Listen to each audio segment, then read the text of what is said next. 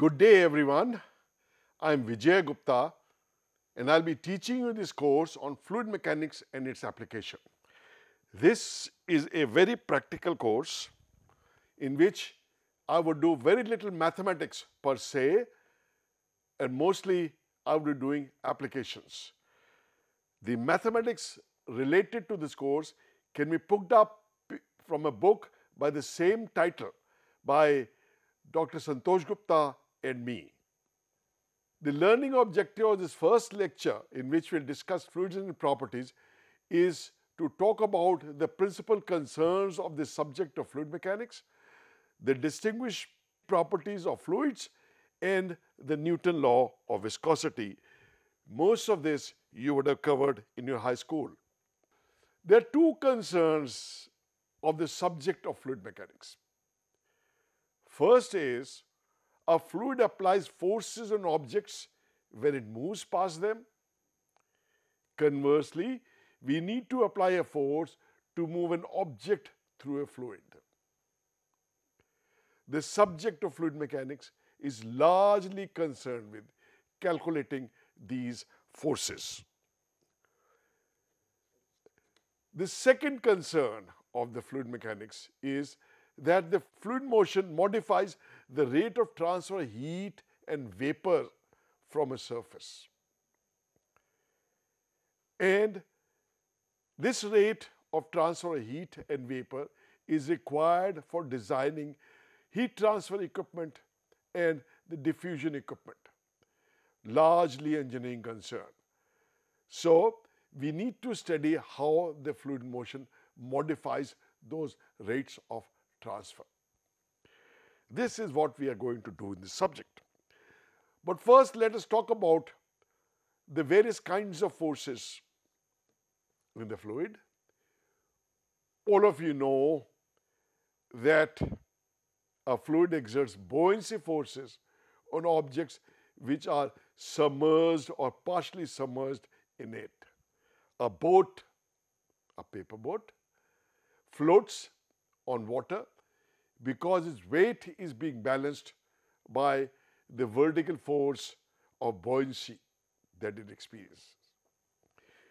You had learned in your high school that this buoyancy force was first studied by the Greek scientist Archimedes. Then there is a force normal to a surface which is termed as pressure. Pressure is an abiding concern of fluid mechanics and we'll deal with throughout this course. The developing steam in a kettle applies a force which, if not permitted to release, would burst the kettle. We will see various applications of this force of pressure. One of the applications of this pressure is shown in this sketch of a basic hydraulic system for a car. This here is the wheel of a car, in which there is this pad.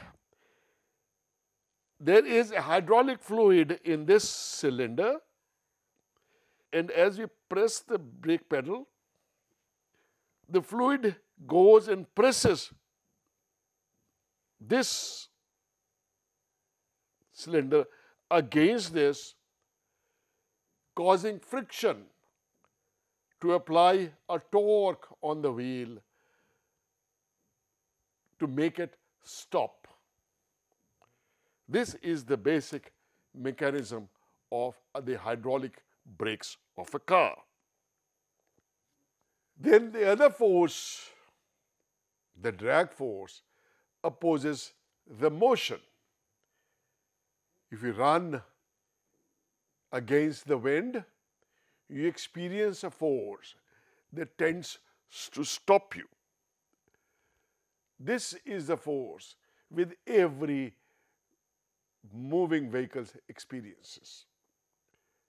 And we have to expend energy to overcome this drag force.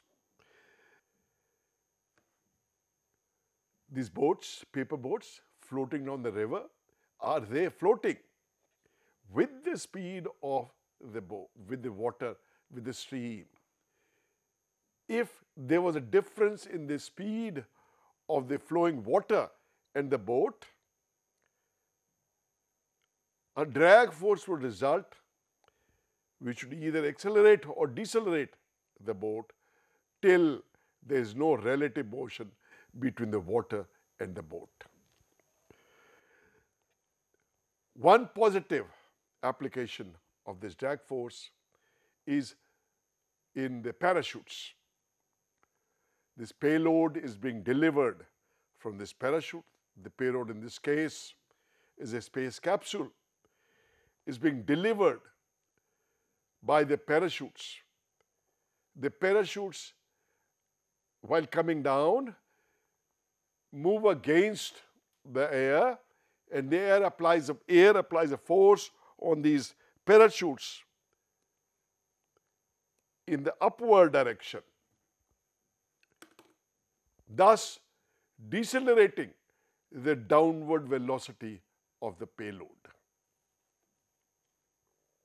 On the other hand, the force that is relative to normal velocity is called a lift.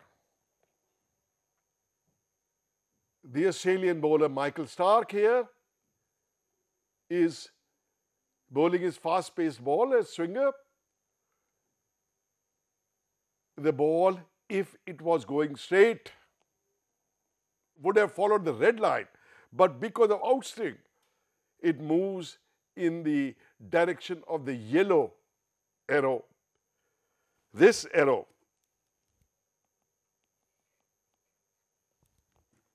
An outswing ball. How is it possible?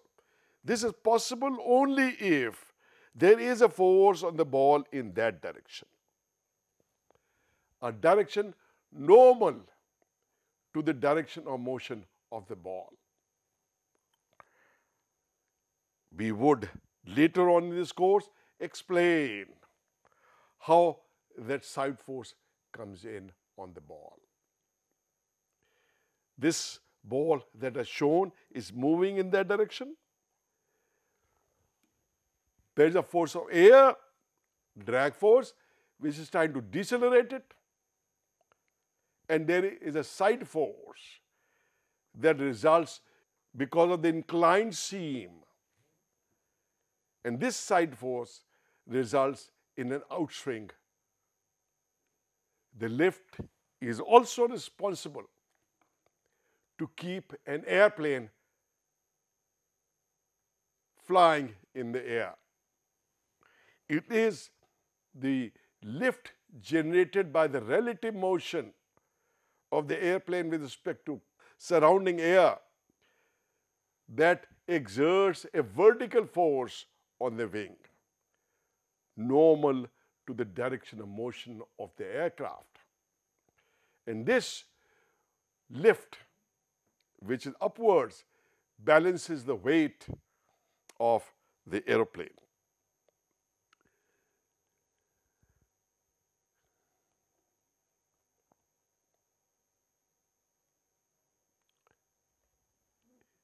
We will see later on that this is the result of these vortices that develop in the flow, and they are moving down, and while they are moving down, that means there is a force that is applied on the air downwards, and the reaction to these forces is the force which is applied vertically upwards on the aircraft. Air moving down, and so there is the lift is also responsible for propelling a boat forward. The direction of wind is shown here. The direction of wind, the sail on the boat is so arranged so that the wind comes tangentially onto the sail. Because of the sail, because of the wind flowing over the sail, there is a lift force on the sail. Lift force is perpendicular to the direction of the wind, and a drag force in the direction of the wind itself. The resultant of these two forces is this. By law of parallelogram of forces, we break this force up, the resultant force up, into two components. One, as shown here in the forward direction, which we have termed here the propulsive thrust, and the other perpendicular to the direction of motion, which we call the side force. We have to overcome this side force, and if we can overcome the side force, the boat would move in the forward direction quite a bit into the wind itself. Here we are showing what generates the side force. The keel of the boat, the portion of the boat below the waterline. As the wind applies a sideways force on the boat tends to move in that direction, causing a relative force, and so the water applies a drag on this force. Since water is much more dense, this force is a large force. So with very small velocity, we can overcome this side force, and so the boat drifts to the side only slightly. Most of the motion is forward. Large area of the keel results in large drag even at a small relative speed. One of the most interesting thing is that we can get oscillating forces even when the winds are steady. Perhaps one of the most famous example is what happened to a bridge at Tacoma Narrows in the Washington state of USA in 1940. This is an actual picture from that. When the bridge was relatively new, only a few months old, there was this windstorm at a very moderate speed of 70 kilometers per hour. And you can see the deck of the wind started oscillating. This oscillation can result only if there is an oscillating force acting on the deck. Unfortunately, the frequency of these oscillations coincided with the natural frequency of the bridge deck, and the bridge collapsed. The bridge was replaced by a new bridge later on. Note that the bridge has been made much stiffer so that the natural frequency is much higher and the wind would not set it up into resonant oscillations. So a problem for wind engineer, aerodynamicist, or a fluid mechanist is to calculate and what is the frequency caused by the winds blowing over the deck, and then design a bridge at a frequency much, or with a natural frequency much higher than that frequency. Another example of oscillating forces is what happens in our vocal cords. The air from the lungs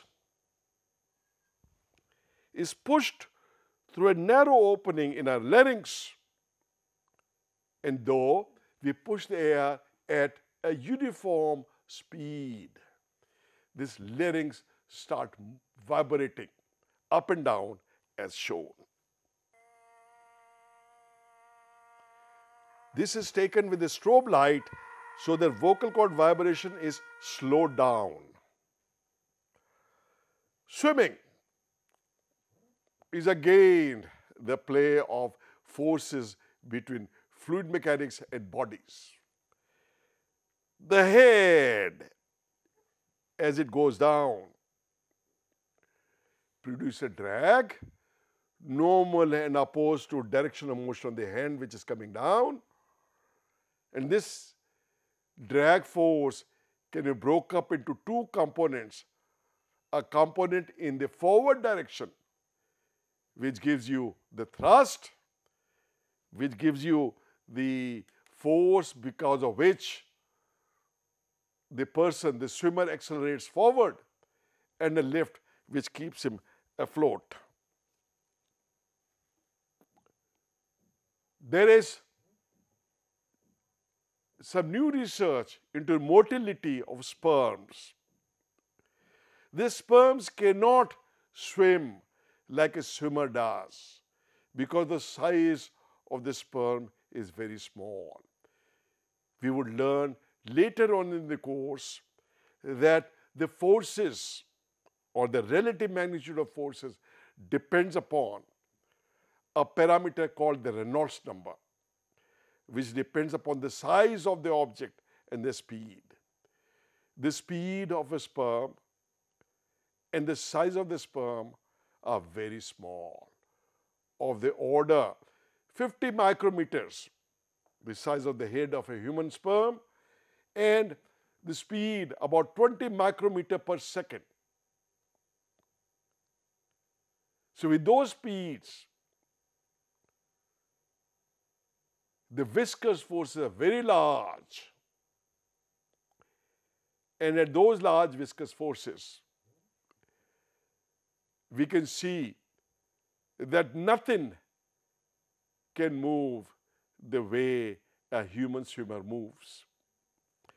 This motion is quite different.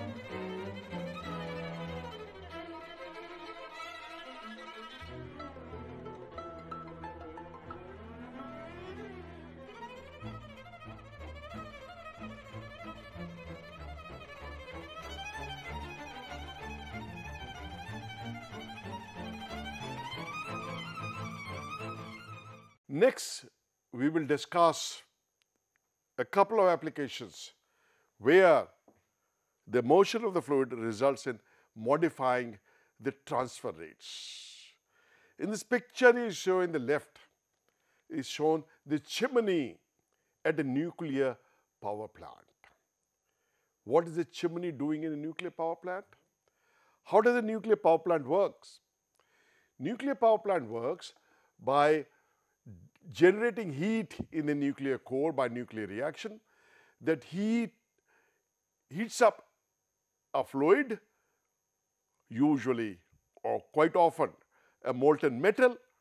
And this molten metal is taken to a reactor where water is boiled, and the water runs a turbine, a steam turbine. This water needs to be recirculated. This water is too hot, so before it goes back to the boiler, it needs to be cooled. That cooling is done in this chimney that is shown here. The hot water is passed through the tubes shown here and here. Is lifted up through this chimney. And this moving air sets up convection across the tubes through which the hot water flows, thereby cooling it. What should be the diameter of the tubes? How many tubes should be there? What should be the height of this chimney?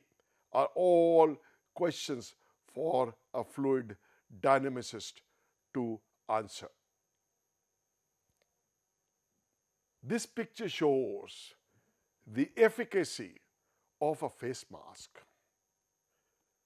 The transmission of coronavirus is largely via aerosols or small droplets created by breathing, sneezing, or coughing.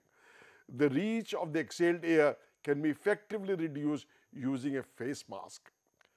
Schlieren imaging technique is applied to visualize the airflow caused by a person breathing and coughing. What is a fluid? A fluid is something that flows. What does flowing mean? Let's take this example. There are two flat plates shown hatched, on between which there is a green substance. The lower plate is fixed. On the upper plate, we apply a force F1. If the green substance was a solid, then the upper plate would move under the action of force and will come to a stop after a while when the green substance now has been shown in a brown color, and there is the angle from 90 degrees has reduced to an angle theta 1 less than 90 degrees. What does it mean that there is no more motion of the upper plate when the force F1 is applied? That force F1 must have been overcome by some internal force produced in the solid. This internal force is the shear force. If we applied more force, a larger force F2, then the plate will again come to rest but with more distortion. Now the angle will reduce to theta 2. That means when we deform a solid in shear, a force builds up to oppose the deformation, and that force depends upon the deformation. More the deformation, the more is the force. In earlier case, the opposing force was F1. Now the opposing force is F2 with more deformation. So more the deformation, more is the opposing force.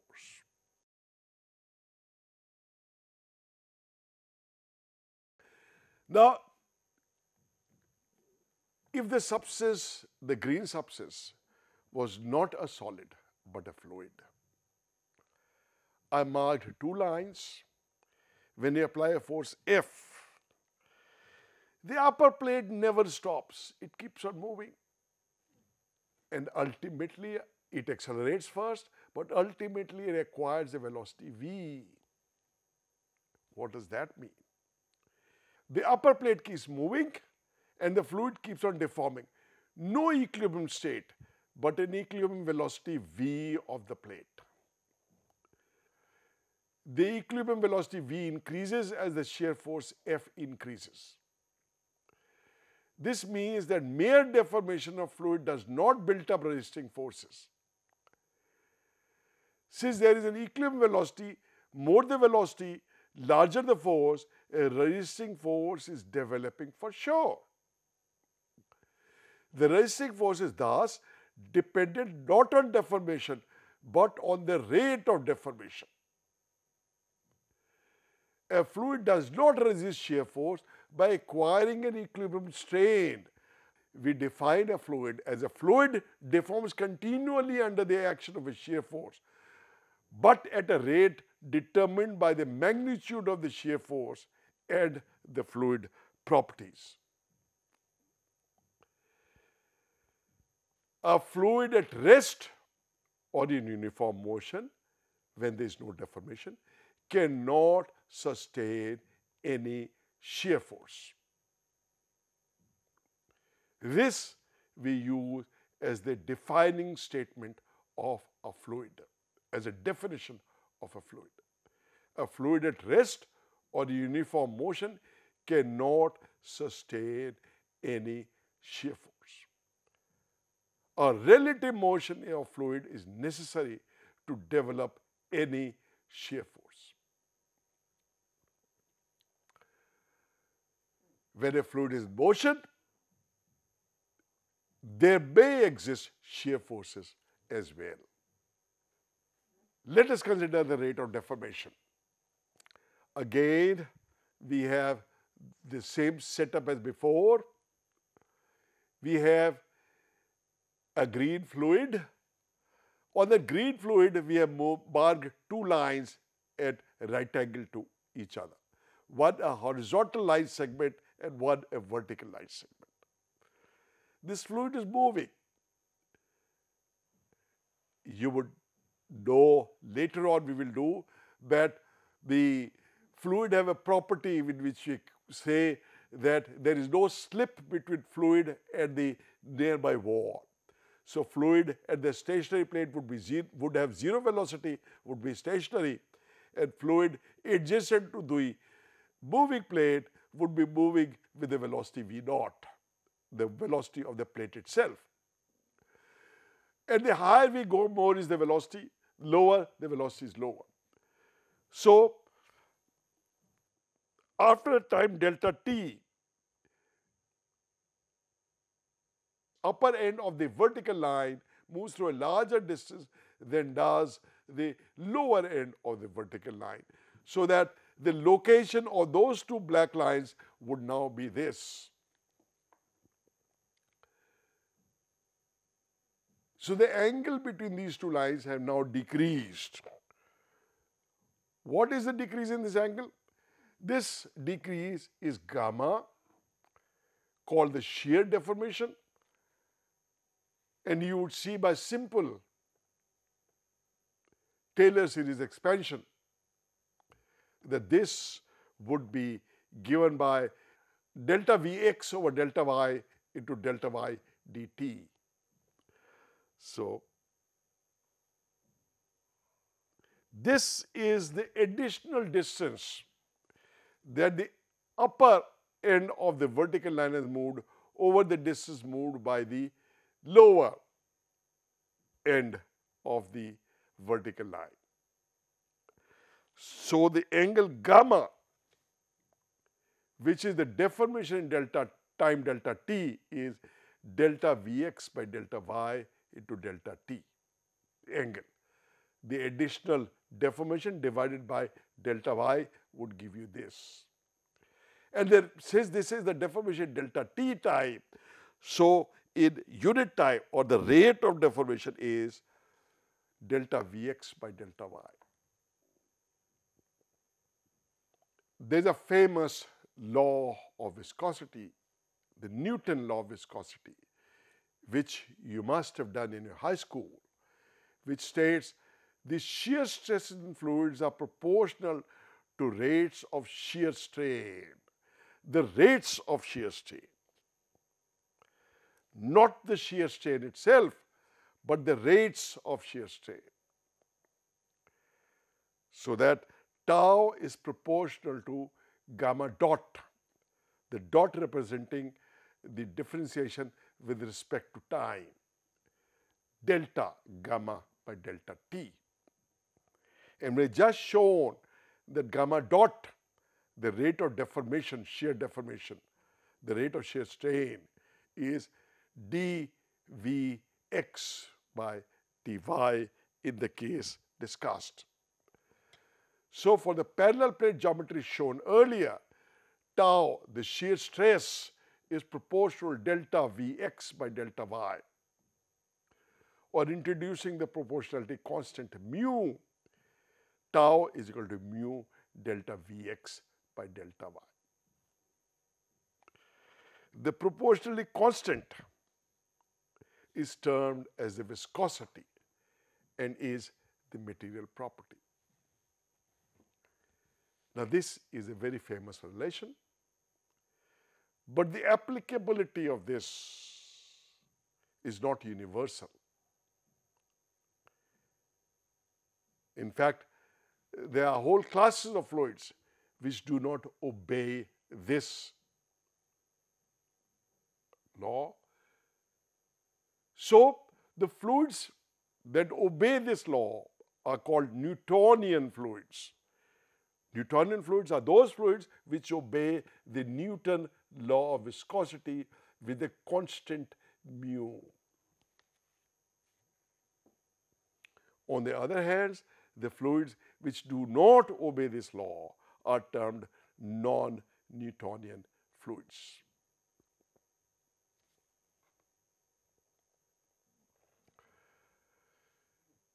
We can look at the dimensions of viscosity.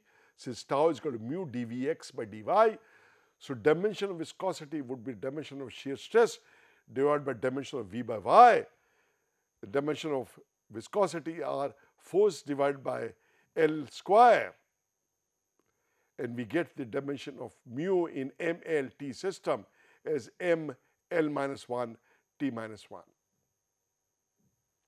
The units are correspondingly kilogram per meter second, which also is Pascal second, which is derived from this. This is second and FL minus 2 is Pascal. So Pascal second. The other unit is a poise. Poise is a unit which is equal to 10 raised to minus 1, 0.1 Pascal second. A most commonly used units in fluid mechanics is the centipoise, which is 1/100th of a poise, which is equal to 10 raised to minus 3 or millipascal second. And why is that used? Because viscosity of water at room temperature is about 1 centipoise. Something easy to remember. And centipoise is 10 raised to minus 3 Pascal second. Pascal second is the SI unit which you would be using in all your problems that you do in a course in fluid mechanics. But quite a bit of engineering literature, the viscosity is given in centipoise. There is a wide variation of the viscosity of air.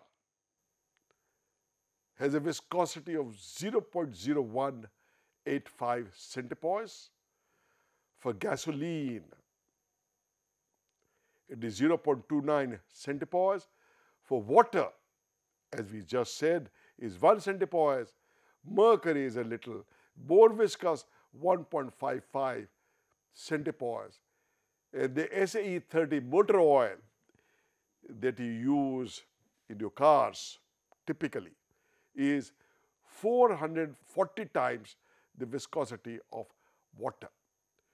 440 centipoise. Very viscous. Glycerine is also a very viscous substance. Effect of viscosity. What does viscosity do?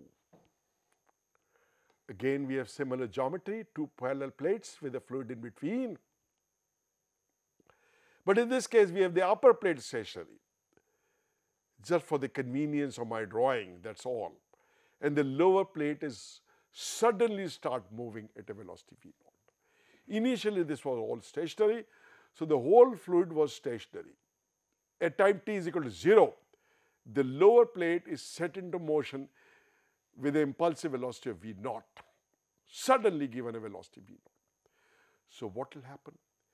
Because of the no slip condition that I discussed just a little while ago, the fluid in the immediate contact with the lower plate starts moving immediately with the velocity v.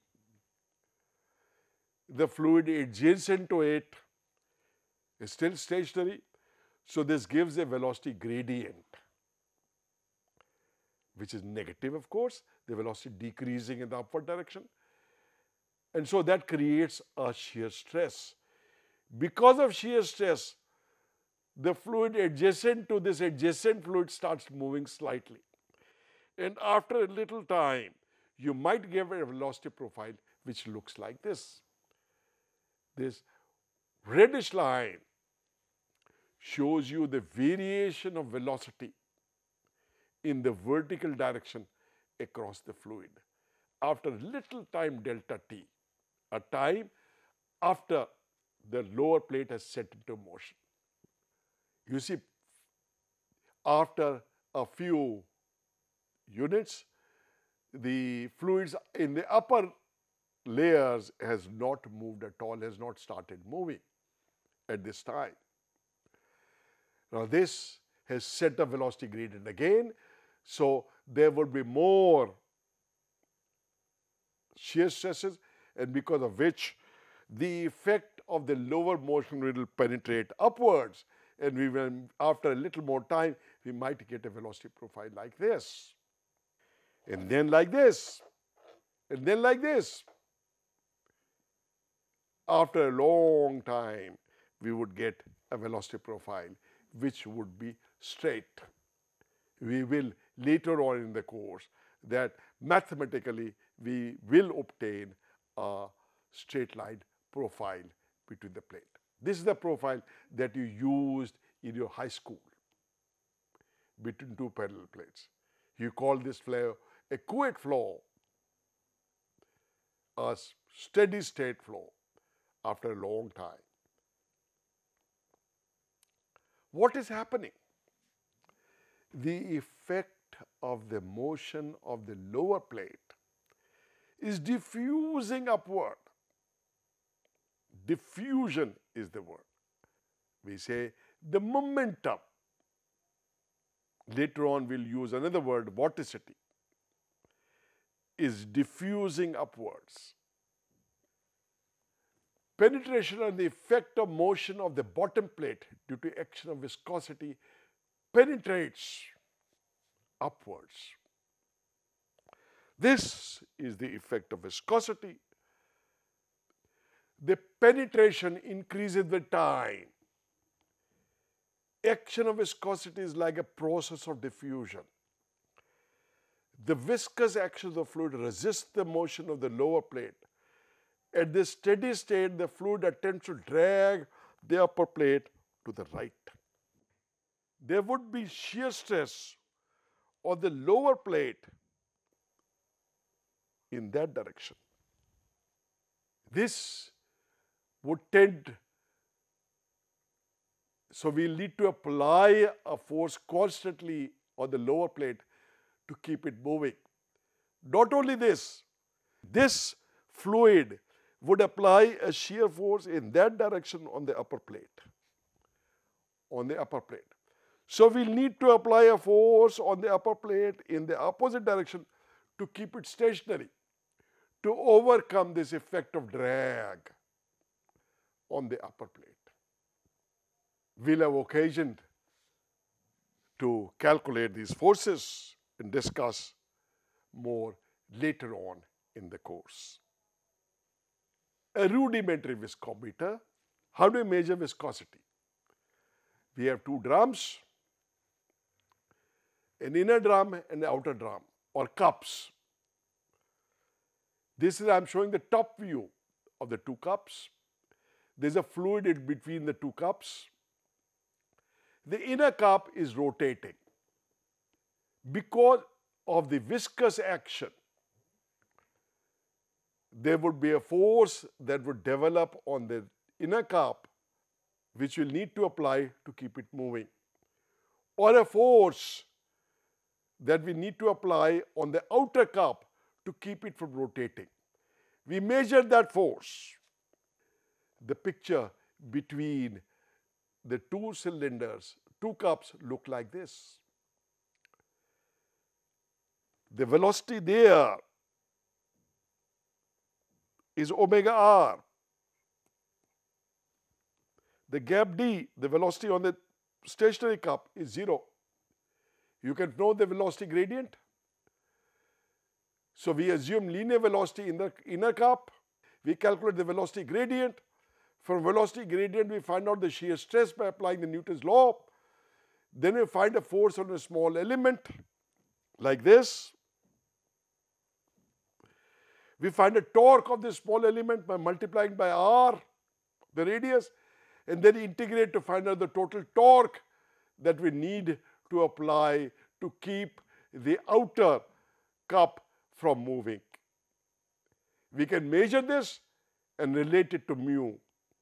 And that is how the viscosity is calculated using this rudimentary viscometer.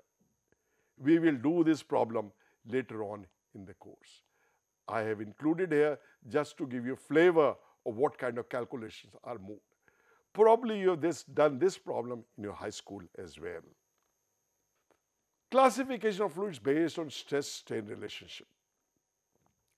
You see in this solid there is no rate of strain, just strain and we have a shear force. For an ideal fluid, non-viscous, if viscosity is 0, we can have any shear rate of strain and there will be no shear stress. For a fluid that we discussed, a Newtonian fluid, there is a linear relationship. Mu is constant, shear stress is mu times rate of strain. But there are other kinds of fluids. A pseudoplastic or a dilettante in which this is not a straight line. These are all not Newtonian fluids. Or we may have a plastic in which up to a given level of shear stress, there is no rate of shear strain. But then you can develop any rate of shear strain after that for the same stress. We have fluids that have a threshold and beyond that you need more shear stress to get a rate of strain. These are known as Bingham plastics.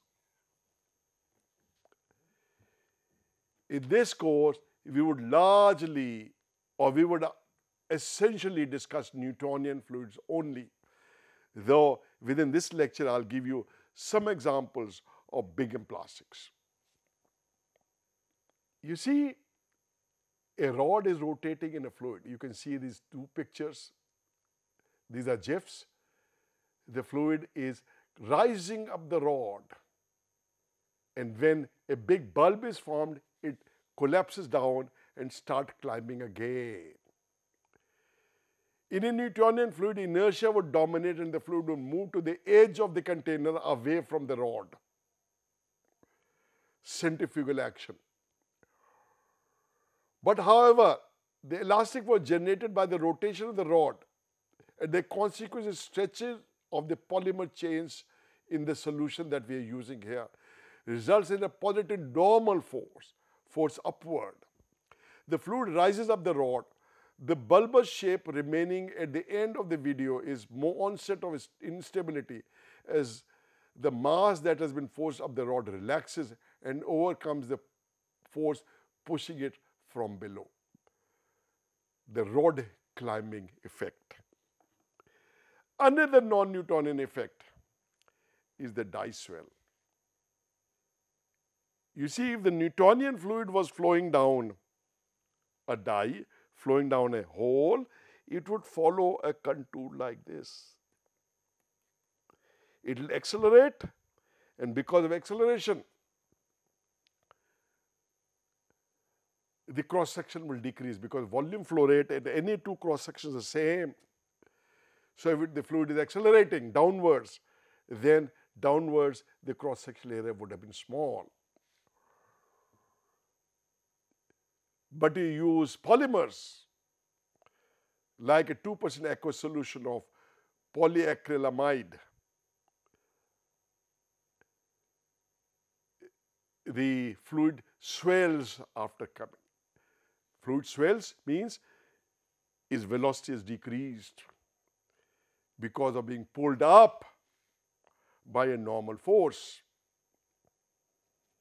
There is a third non-Newtonian effect that I want to show you, and this is very interesting. An open siphon. Again, this is because of this.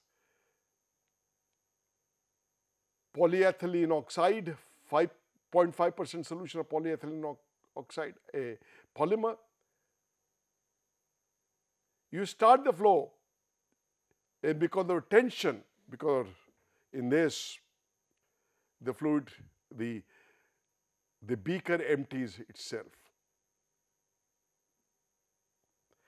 That brings us to the end of this lecture. In the next presentation, we'll discuss fluid flow phenomena. Thank you.